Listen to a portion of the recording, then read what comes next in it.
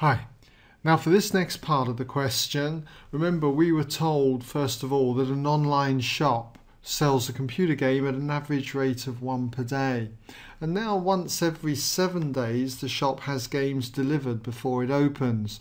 And we've got to find the least number of games the shop should have in stock immediately after delivery so that the probability of running out of the game before the next delivery is less than 0.05 for 3 marks.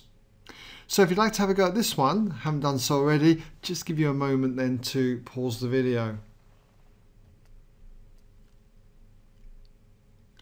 Okay, welcome back then if you had a go.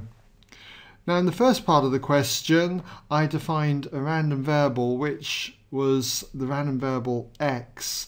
I said that let x be the random variable number of games sold per 7 days. And we're told that games were sold at an average rate of 1 per day, so it meant that over a 7-day period the random variable x would follow a Poisson distribution with a mean of 7. So if that's the case, then we're looking for the least number of games over this 7-day period that should be in stock for it to have a probability of not running out of sales. It has to be less than 0.05. So in other words, we're told that the probability that the number of games sold in those 7 days must be greater than some value, we'll call it n, and that probability must be less than 0.05. So we've got to use tables to work this out, the cumulative Poisson distribution tables. Remember, they give us probabilities of being less than or equal to a given value.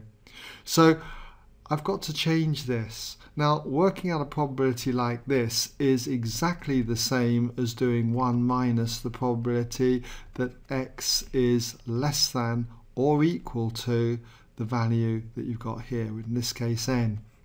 And that's got to be less than 0.05. And if we rearrange this, if I subtract 0.05 from both sides and add this probability to both sides, then I'd have that 0.95, the result of 1 minus 0.05, 0.95 would be less than the probability of x being less than or equal to n.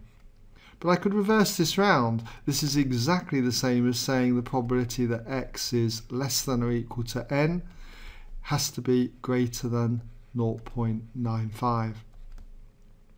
So I've got my value, probability being less than or equal to a given value. Now we know that we're looking at this distribution here, so I can use the tables that you'll be given or you'll find in, say, a textbook. Look under the mean of 7, and I'm looking down this column here where I find a value that is just greater than 0.95. So we come down here and I can see here I've got 0.9467 when x is 11, but it just beats 0.95 when x is 12. We get 0.9730. So the value then that we're looking at is 12.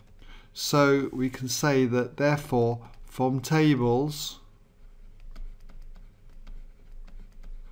we see that n must be equal to 12. And there's your answer.